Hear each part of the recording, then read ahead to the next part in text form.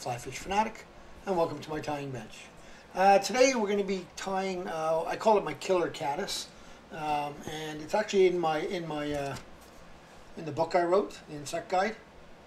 It's on page 133. It's this one right here down in the corner, Killer Caddis. Super simple to tie, deadly effective. So again, that's out of my insect guide that I wrote, page 133. Okay, so without further ado, it is in the vise here. I have a Hook-Hend's BL564 in a size 10. I'll tie this with the Hook-Hend's hooks. I'll tie them in a 12, 10, and an 8. These are just some glass beads from Michael's, right? Just glass beads. And then how I'll start is I'll start with some green thread. A lot of times I like using a brighter thread on these.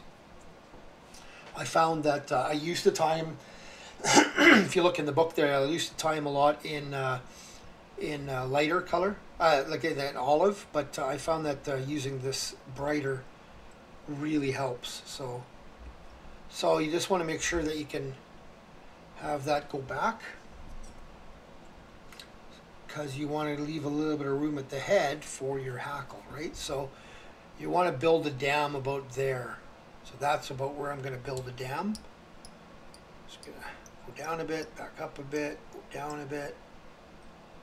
And this dam, using this brighter green, really helps with it creates a bit of a hot spot as well, right? So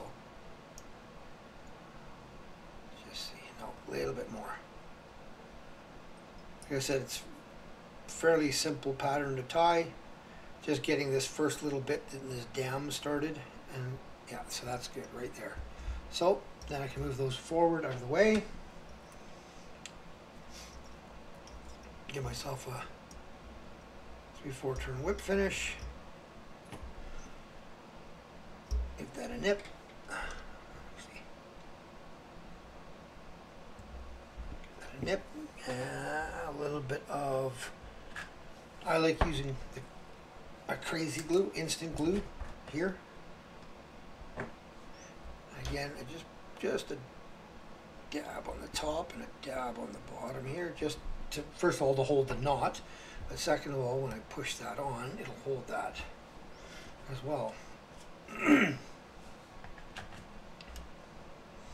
and then I'm gonna restart my thread in the front here now.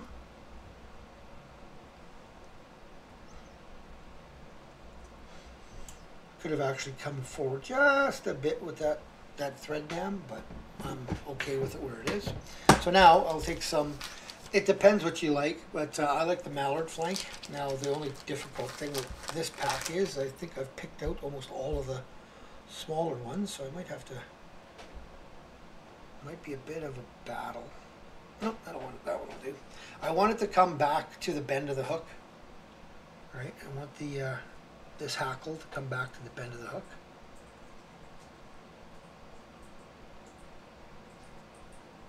So just strip the fluff off the back here.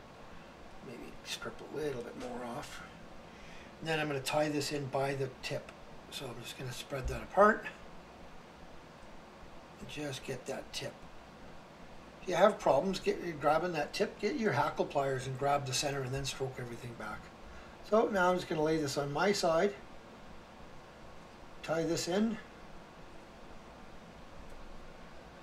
nip off that little excess piece, make sure that's tied in nicely.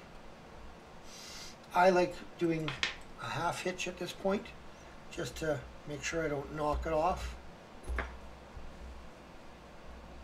Then if you want to use hackle pliers, you can. I like feeling it myself with these smaller flies with my fingers. So then I'm just going to go right up against that bead for my first wrap, and then I'll just slowly move it back each wrap, right? And make sure I stroke back all my materials. I only want about 3 turns here. If the stuff doesn't cooperate with you, wet it a bit if you have to. There's the second turn. There's my third turn. Let's see, how's that going to look? You know what? I think I might give it one more. Just going to give that one more, and then you will lock that off. Lock that off. Bring the stem back. Build up a little bit of that chartreuse colored head. Don't go too far back though. All right. Cut off your center stem.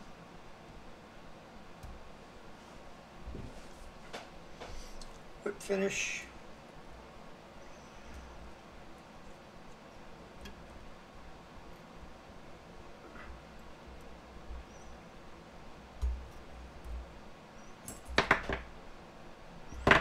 Pull that nice and tight. Cut off your thread. And take your brush, toothbrush, whatever you've got, and just try to separate those fibers a little bit. So this is a little long. Like I said, most of the fibers I have left in this pack are really long ones, so it is a little long. I would have liked to have just stopped there, but a little bit longer is okay. I honestly rather have a little longer than a little shorter in this. And that's your finished pattern. You just do a little bit of head cement on there, and you're done. That's it. Super simple pattern. Works like a hot damn. If you want this to sink really quick, instead of using the glass beads, go with some small brass beads. Instead of using the glass, use the small brass beads or tungsten. And like I said, it'll sink like an absolute rock. And I've done very, very well with this in the rivers and in the lakes. Really slow retrieve in the lakes, just a dead drift in the rivers. So, alrighty. Well, I hope you enjoyed that. If you did, give me a thumbs up. If you've subscribed, thank you very much. If you haven't, please consider doing so. Once I hit 1,000 subscribers, I'm going to be giving away a copy of both of my books, the Insect Guide and the Freshman. As well as an assortment of flies that I've tied on this channel. So yeah, subscribe, and then everybody will be eligible. Tie lines, everyone.